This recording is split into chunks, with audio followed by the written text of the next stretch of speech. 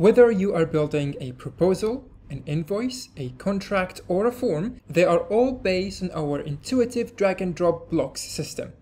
And the great thing is, once you know how the block system work, you can build almost anything in Plutio. Simply click on the plus button in your editor to open the blocks menu and get started.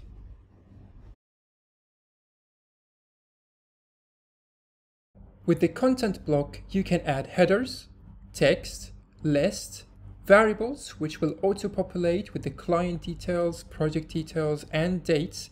You can add tables, grids to create layouts, and even images and videos. To get started, simply click on the plus button to access the options menu.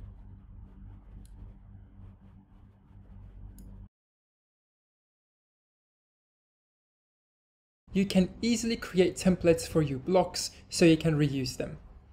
Any blocks that you save as a template will appear in your blocks list. Here, for example, I have 3 templates. I can simply click on any of them to add it to this proposal. There are 2 ways of creating a block template. The first one is by saving an existing block as a template. Hover over the block that you would like to save as a template, then click on the options menu and save as template. Fill in the details, click save, and this will then save this existing block as a template.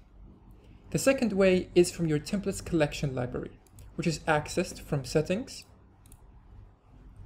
templates, and blocks. Here you can specify if you want the block template to be global or applied for a particular entity, such as invoice, proposal, or a contract.